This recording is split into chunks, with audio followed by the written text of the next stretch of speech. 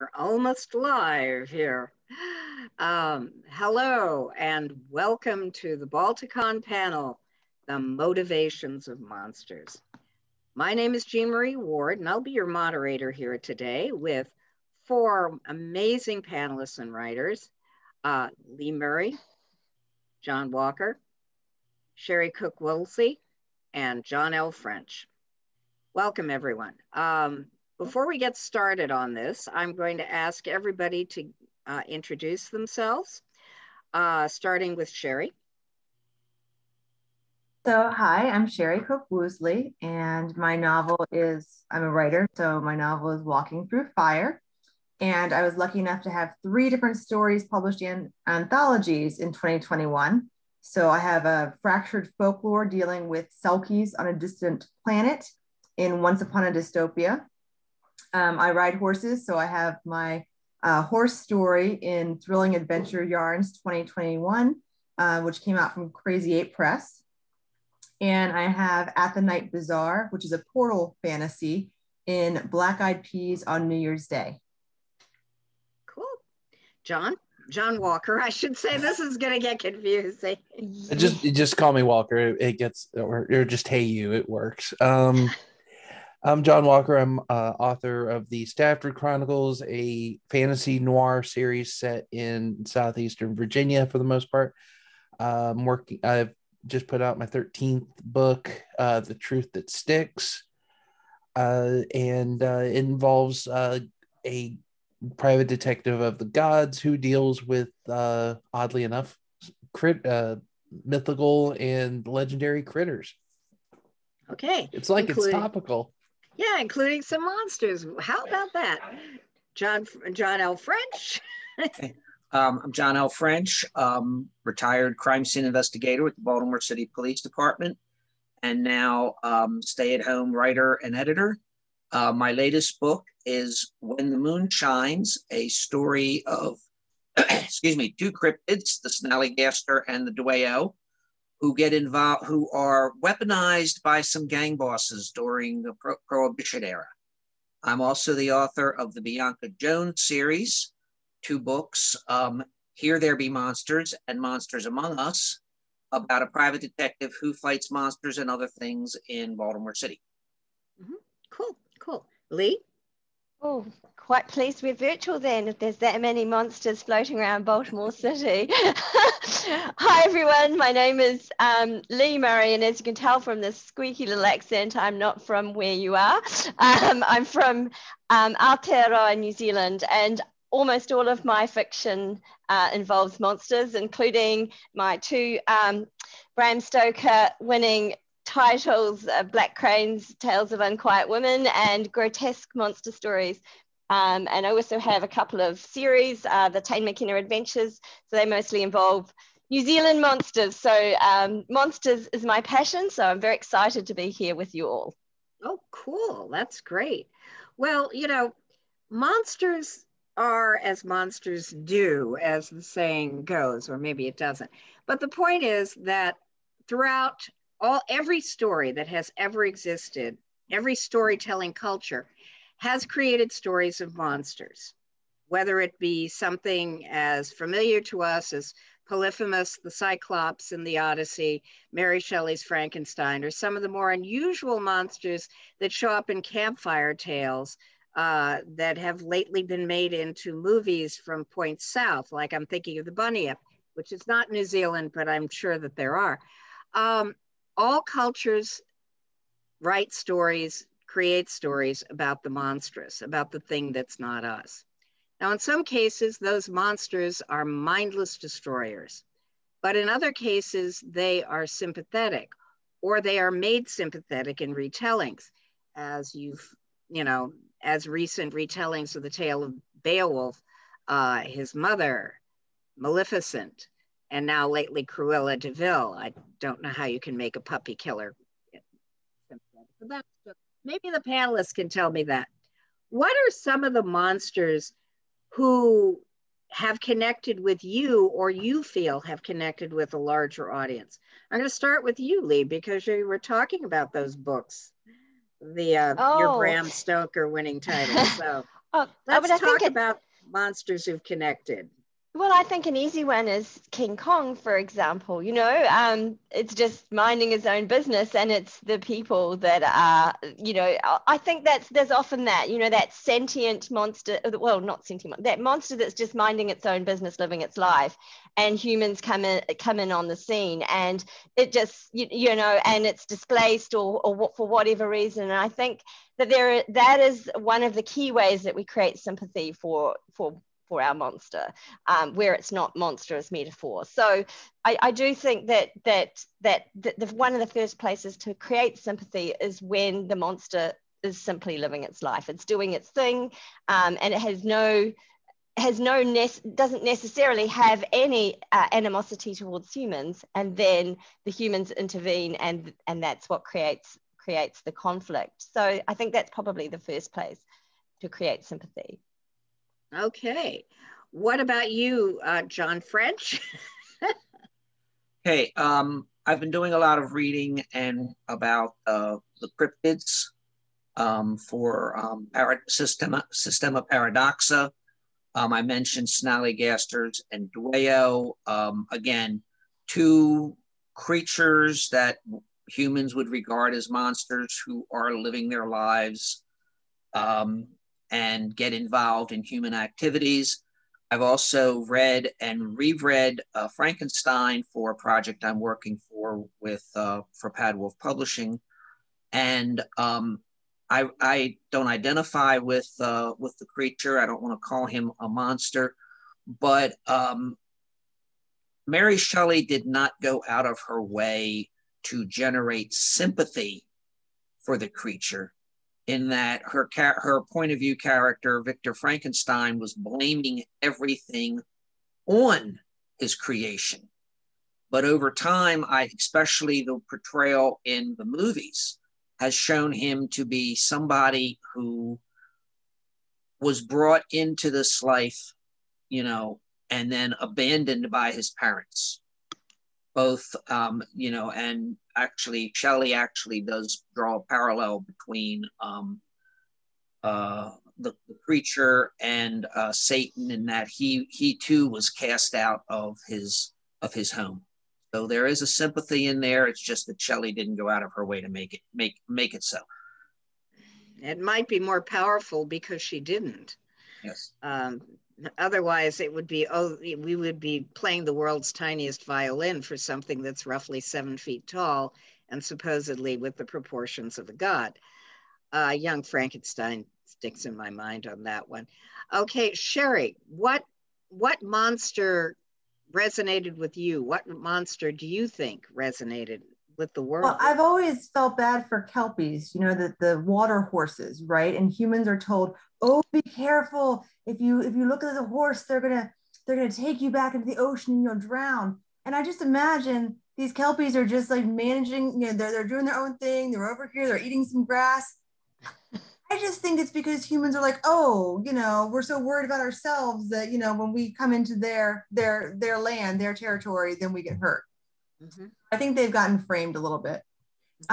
I think of selkies who are sometimes considered monsters, the women who are able to peel off their skin. And I'm like, no, that's not a monster. The reason they're considered monstrous is because when a human man wants to steal their skin and make them get married, and they don't want to and want to get their skin back and get back to their home in the ocean, then suddenly it's like, oh yeah, they're monsters. They broke my heart.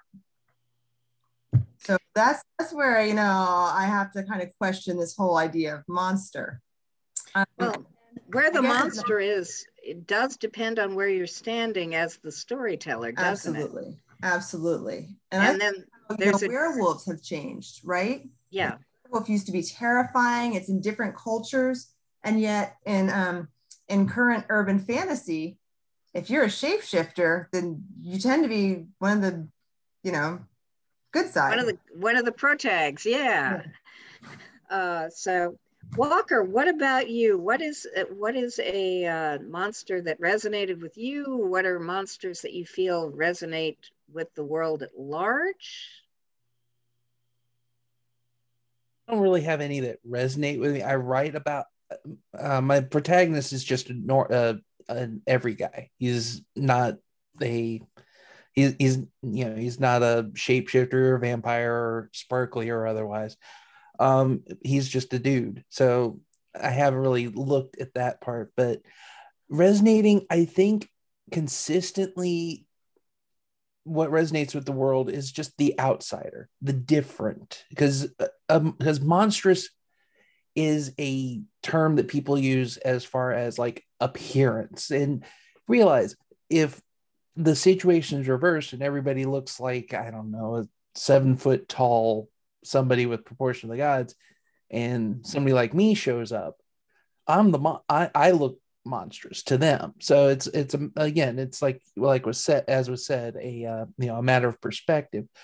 But I think just in general, the outsider, the different, it really resonates, especially in the last year and a half, where everybody has been sequestered and separated and forced into solitude. So I think that's really resonated a lot more with the world these days. So we're really all, in a sense, monsters coming out of our cave at the moment. One of the interesting, synchronicity exists. One of the things that came up in my life, literally yesterday, I was reading a story or an article by a woman who felt herself to be monstrous because she had cross eyes.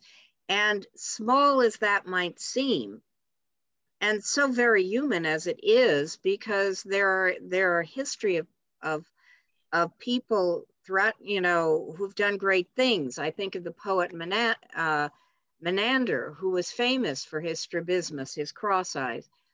It's a very human thing, but people looked at her as if she felt people looked at her as if she was monstrous, and therefore she identified with the Cyclops from the Odyssey, and in fact had found a poem by a Greek poet, theoretically written by the Cyclops, who's trying to get a nymph to come live with him in his cave because he would always have fresh cheese to give her. And how human, how non-monstrous that is. So it does seem to be a completely matter of perspective.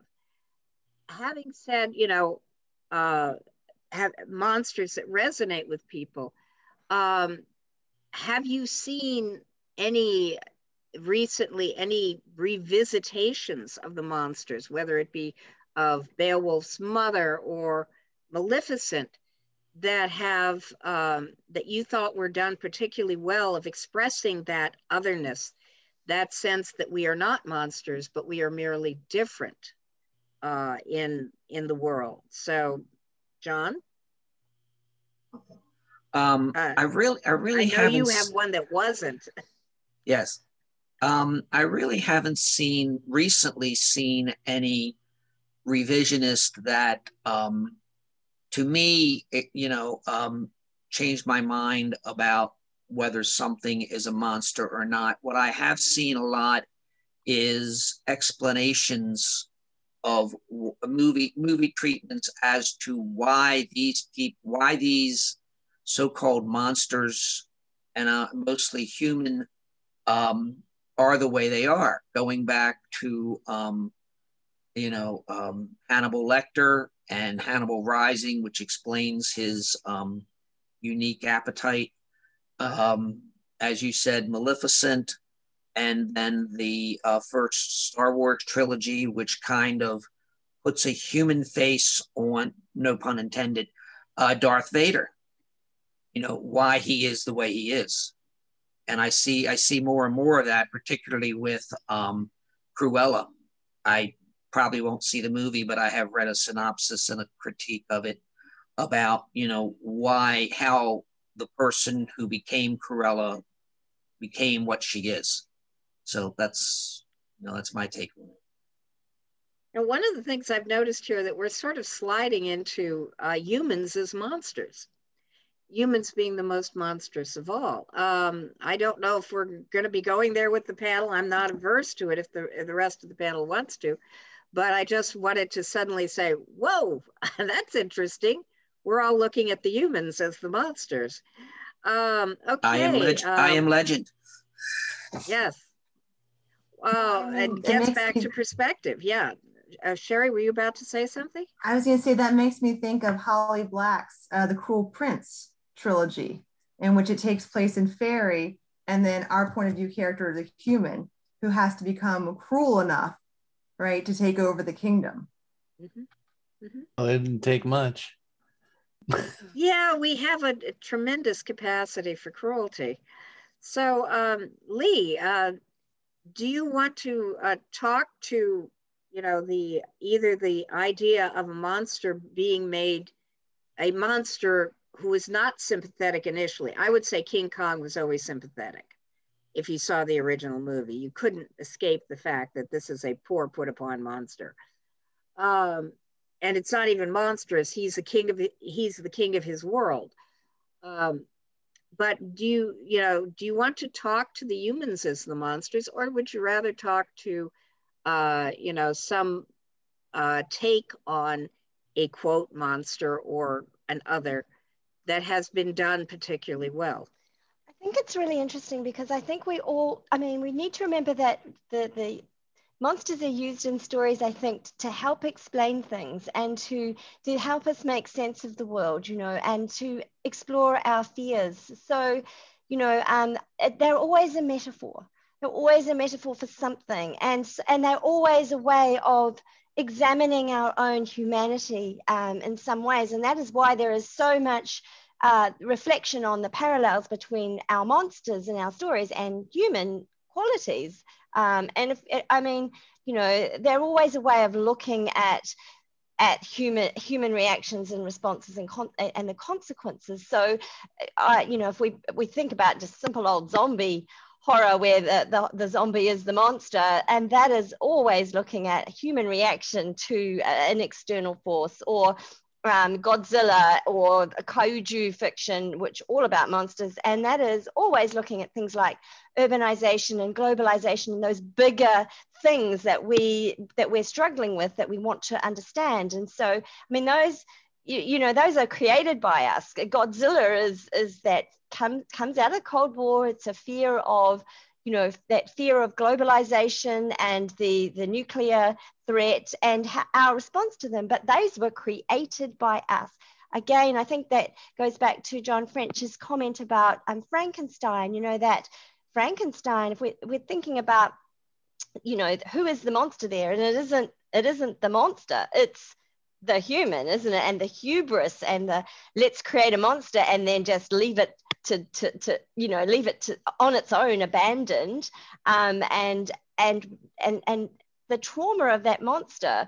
So that's how we create the sympathy, but we're really examining that human condition. Anytime I think we're looking at monsters, we're always looking at human characteristics. So yes, I think there's two ways of looking at it. The monster is the threat, and that is looking at the way we respond to that threat, and the monster is the thing we've created. It's the human monster, and then it becomes sympathetic. Why are we that other?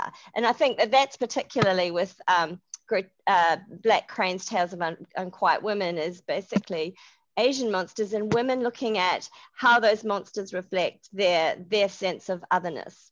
Mm-hmm. So it's a two-sided thing. I think we're always using monsters to examine humanity. Yeah, and I think in the original George Romero trilogy, basically you start out thinking the zombies are the threat, and in the last movies, the zombies are basically just settling back to their suburban lives.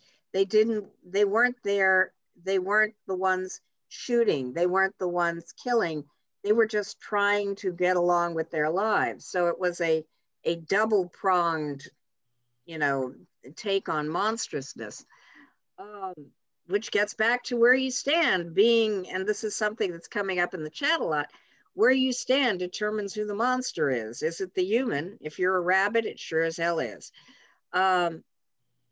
But anyway, Walker, what about you? What's your do you want to talk about humans as monsters, or do you want to talk about a particularly good depiction of the otherness or the enormity as the antagonist, whether it be Frankenstein, whether it be zombies, whether it be Godzilla? She's giving me a choice. This is never a good sign. I'm so indecisive. Options. My husband says I'm the queen of options. Well, let's go with the first one. What was the first one again? It sounded good. Okay. Do you want to talk about human monsters? Yes, let's talk about human monsters because we're so dang good at it.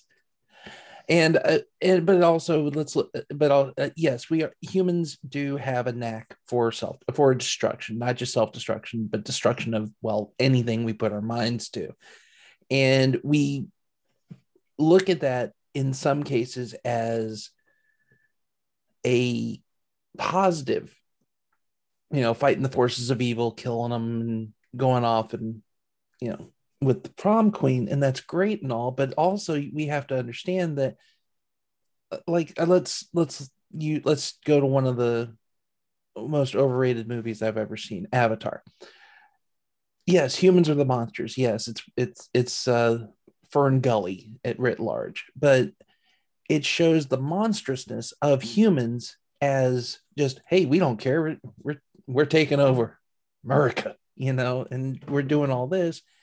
And it shows that monstrousness that, hey, there's two natives, we don't care, run them over. Okay, that all that does is just show how the capacity for cruelty that humans have, and we keep pushing the envelope in those monsters. The Saw saga, which, no.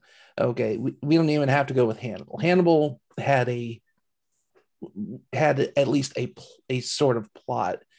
Saw was just, I'm a monster, I'm going to kill as many people as possible in the most cruel ways imaginable. Great. Okay, we don't need to see that. I mean, I don't need to see this cruelty, but some people enjoy it. But as far as humans being monsters, yes, we're very good at it. Not only are we very good at it, we have refined it into a multitude of stories over the years. And I've actually thrown books away just because I'm like, okay, don't need it. Thank you. So. Yeah. This actually gets into something Sherri was talking about, but drilling it down further, we aren't only monstrous to the other, we are monstrous to ourselves. The whole Selkie myth can be seen as a discussion of gender roles. Do you want to talk about that, Sherri? Sure.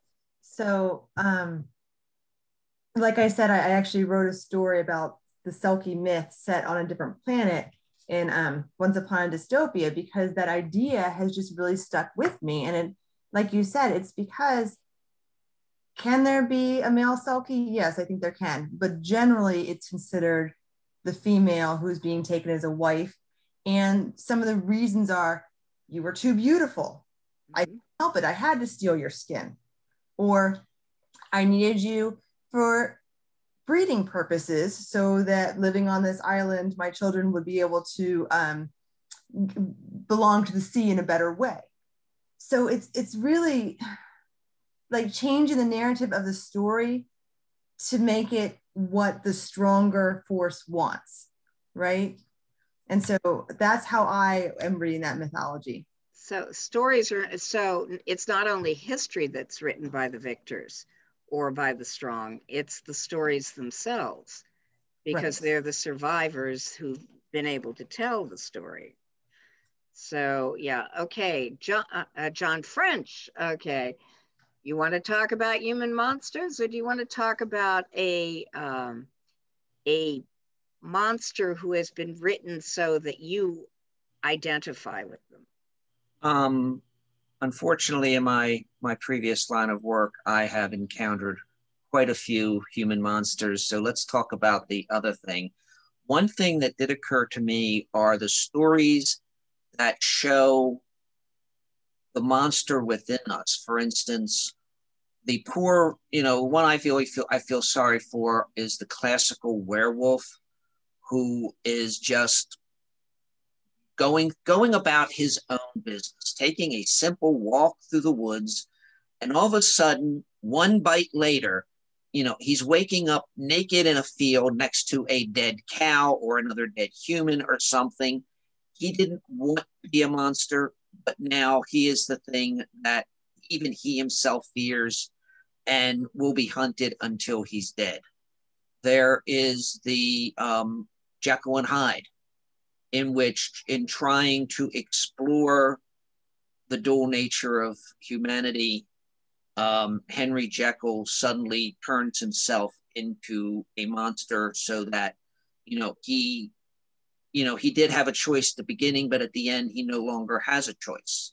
It's to me, a monster is something that is both out of what something other than what we regard as normal and terrifying to those who are normal. And there's just so many humans who fit that definition. And at the same time, there are the ones that, are come from outside. As you mentioned, King Kong was not necessarily a monster on Skull Island. He was a god, but put him in the middle of Manhattan and suddenly he's a monster. Do we, we've explored some of these things, and there's a very fascinating question that just popped up talking about human monsters. There's a fascinating question here in the question and answers of, are monster stories used as justification for bullying? An individual is different, ergo, we must subdue that individual before something bad happens. How do you feel about that way of viewing monsters? Beginning with you, John French, and then we'll go around again. I think people react negatively to things that are different enough that it scares them. A child who's different in school might just suggest that, might just bring out the fact that where we're all different, if I can do something to this one, then I'm with the crowd and I'm no longer different, which basically, this attitude basically creates monsters. To the victim, person bullying, to the so-called monster, the one everybody sees as different. The bully becomes the monster, the thing that keeps you up at night. Lee?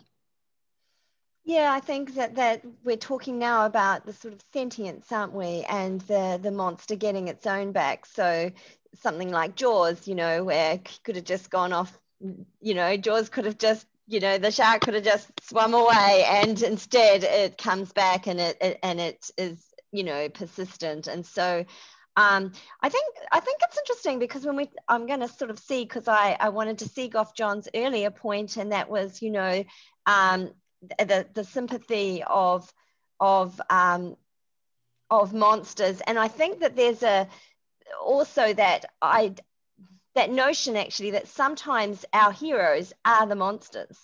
Our superheroes. If you think of Superman, I mean, if he hadn't wanted to be a force for good, he's invincible. That's terrifying. When somebody can, no one can defeat him. That is absolutely terrifying for us. So we have to give them a flaw. So that is, that idea of, werewolf doesn't have any control. The moon comes up and there's no control, and then they're hunted. Or the Hulk, for example, who is our hero, and he has no control about his own. He can't control his own anger and his own that that transformation. So we have to give our monsters a flaw even when they're our heroes, because very often they are the hero of the story. So I've written one myself where the creature is a a genetically modified human with rhinoceros hands, which allows him to seek water in a dystopian world where there is very little water. So he looks for water through rock using these rhinoceros hands made out of hair, and because he's got these hands, he's all powerful, but he can't feed himself and he can't dress himself, so he's completely vulnerable. And so although he's the hero and also the monster of the story, we need to give them that human vulnerability. So I'm sorry, I'm changing the subject, but I really thought John's point was excellent about that vulnerability of our monsters, and how when we're terrified, we need to give them that something, that weakness that allows us as humans to, because we have this hubris that we want to overcome the monster. So I think in that bullying instance, we need some way of still conquering the monster, because that is, it's one of those seven key stories, conquer the monster, isn't it? So as humans, we feel like we need to control that. Yes, sorry, I completely got off the topic, but John's point was so interesting. There are no wrong answers, really. Getting off the topic is sort of what we're here for, is to have a free-ranging discussion, which is admittedly a little bit harder in Zoom, where we don't get quite the same interplay we do in real life. So, but no, it was a lot of great points there, and a lot to unpack that I might unpack in some further questions. Okay, if I may, a minute to follow up with what Lee said. I think a great example of this, whatever you think of the movies, was the follow-up, was in Batman versus Superman, in which half the general population in the movie saw Superman as some kind of savior god, while the other ones considered the implications of, look what happened in Metropolis. This is an unstoppable creature who could kill us all if he got out of bed. And so another self-made monster, Batman, who dresses like a monster to scare the hell out of the bad guys, decides he's going to be the monster hunter. Lex Luthor aside, Batman got the materials he needed to kill Superman, and then set out to do exactly that. And it was only in the face of a completely different monster, plus coincidence of two women named Martha, that basically brought the two perceived monsters in reality heroes together. So being a monster is mostly a matter of perception. Mm-hmm. Okay. Well, that's an interesting point. I hadn't thought about that movie. But to get back to the question that Charles Chaplin asked, Walker, do you think that monster stories are basically a justification for bullying? In some cases, yes, absolutely.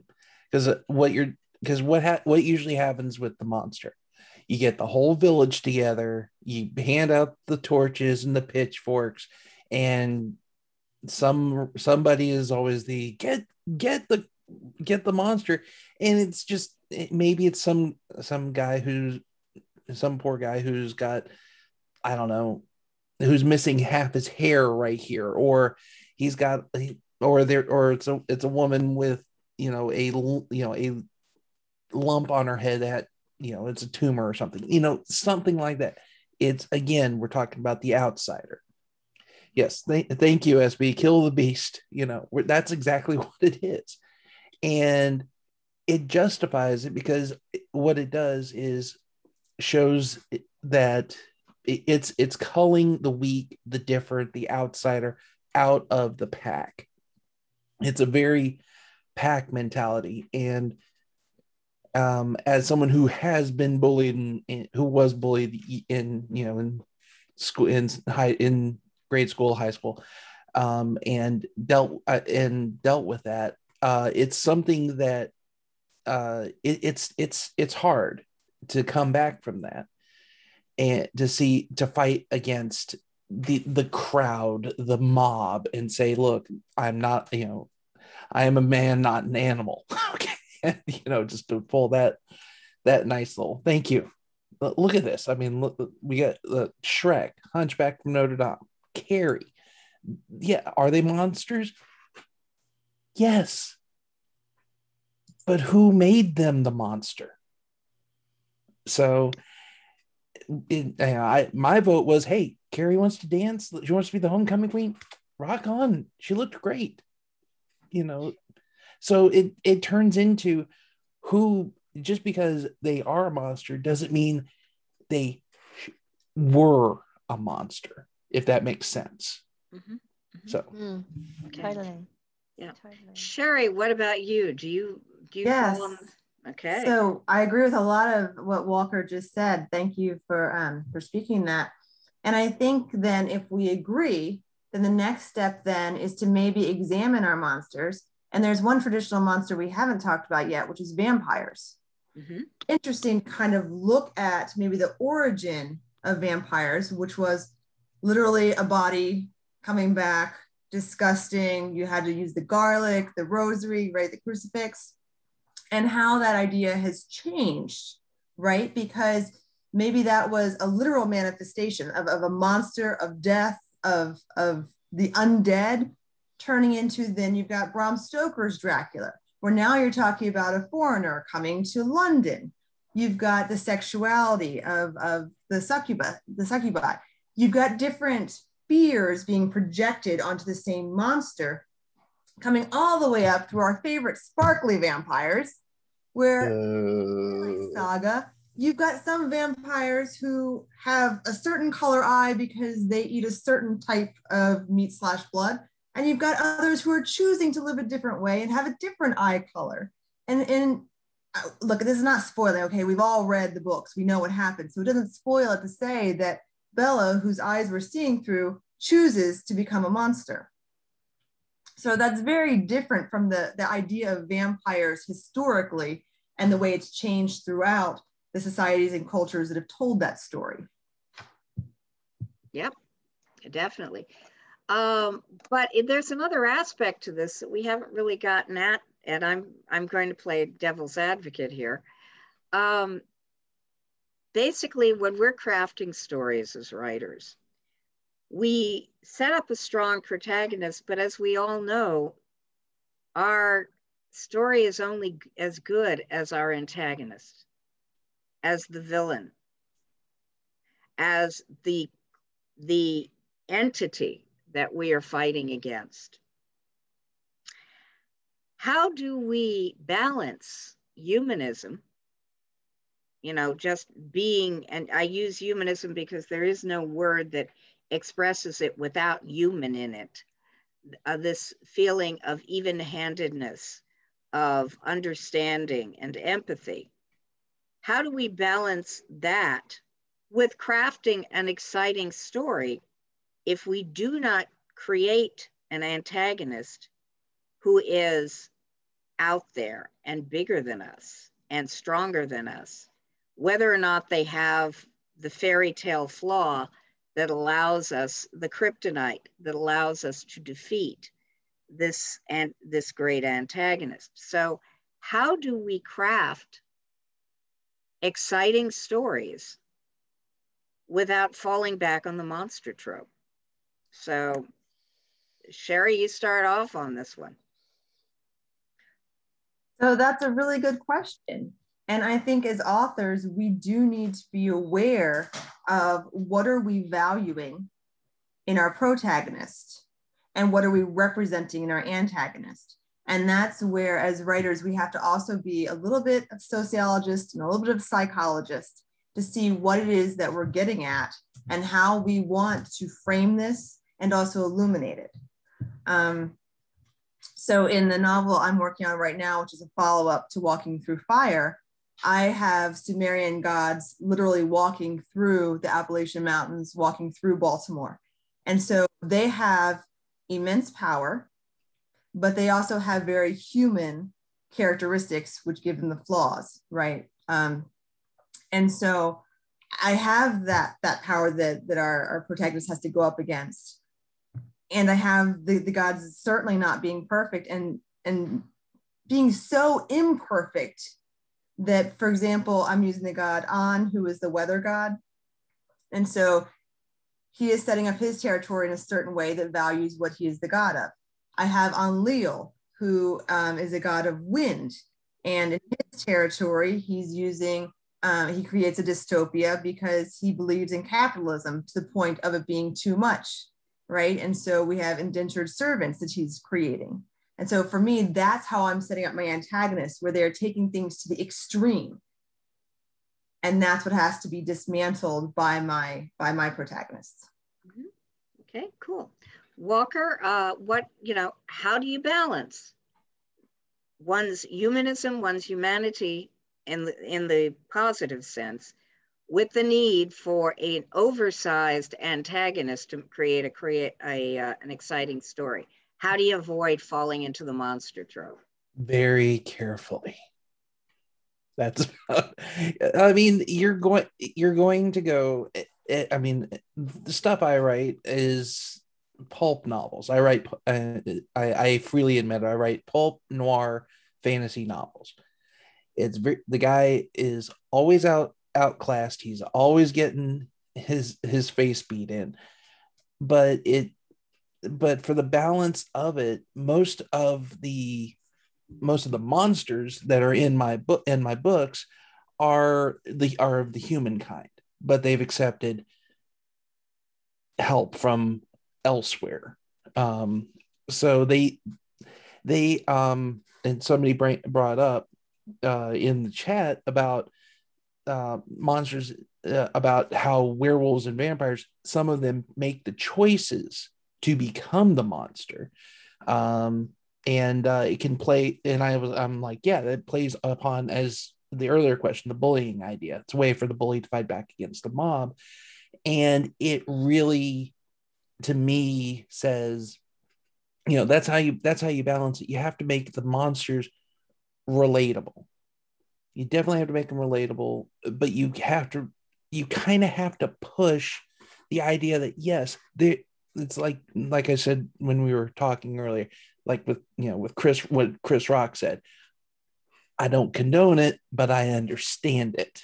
So we have to say, yeah, we understand. If we were in that situation, we might go that route, but we can't, because our morality, our reasons, our what have you. So like I said, it boils down to two words: very carefully.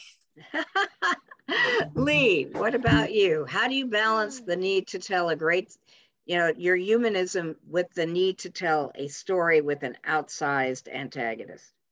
Yeah, I think that is a little bit coming down to crafting. And, I think a lot of it, particularly when you're creating fear, and is the uncertainty. So your protagonist doesn't always know.